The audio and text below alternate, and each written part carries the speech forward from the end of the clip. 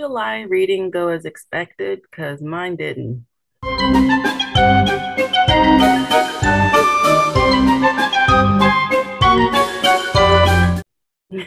I mean, it happens. I am further behind in my Goodreads reading challenge, but I mean, it's just the Goodreads reading challenge. It's not that big of a deal. I'm not that far behind.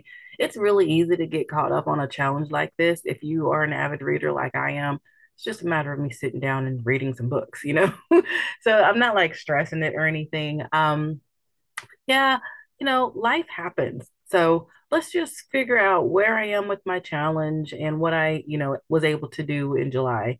So I have read 33 out of 60 books. That's 55% of my total challenge. I'm currently 3 books behind. So I guess I should be further along than I am mid-year. That makes sense. Um, I guess, I just gotta, crack down. Honestly, I've been working a lot and I think I've just been kind of vegging out a little bit on TV. I don't do that a whole lot. Like I couldn't even tell you what I've been watching. I've literally just been like coming home from work exhausted, zombieing out, and then that's been kind of it. But I'll get back in the swing of things. So let's see what I did actually, accomplish in the month of July. So I acquired at this anthology Mysteries, Midsummer, Sun, and Murders. And this anthology, I thought they were short stories, but they're actual whole books.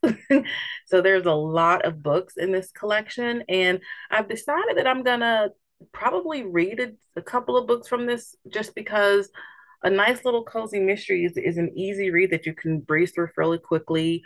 If you've got a lot going on and you don't want to overthink something, you just want something, simple to read, this would be great.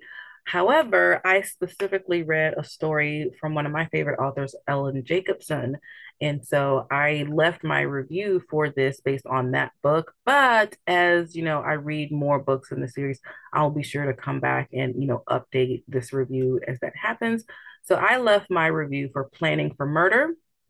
So on Goodreads, I gave it an overall star rating of 5 because I thought it was great. And so, like I said, as I read more books in this collection, I'll be updating it and we'll see how that goes down the road. Let's see. I read Reaching for Normal. This is Blue Moose #1. This was my IWSG book club read, one of them for the month of July. And I gave it an overall star rating of 5. This is a romantic suspense, and I'll get into details in my book review that's going to come after this video. All right. The next thing I read was also an IWSG book club read for the month of July, and I gave it an overall star rating of 4. This is Magic at Midnight. Honestly thought this is, I guess, a novella. Again, I thought it was a novel. I thought it was going to be longer. So I tried not to, like, I can't be mad at a book for being something that it is, which is going to come up in the next thing. But I really wanted more from this. So anyway, overall star rating of 4. Of course, I'll get into more depth when I do the review video. And the last thing that I attempted to read was a book called Redemption. I have no idea how I came across this book. I'm on a couple of newsletters for like new releases and discounts and things like that. So I think that's how I discovered it. It was probably on sale. I downloaded it. I wanted to try something different. I do that from time to time, challenging myself. I don't have anything to prove to anyone other than myself, but I do sometimes want to try something different just to see, am I being closed-minded?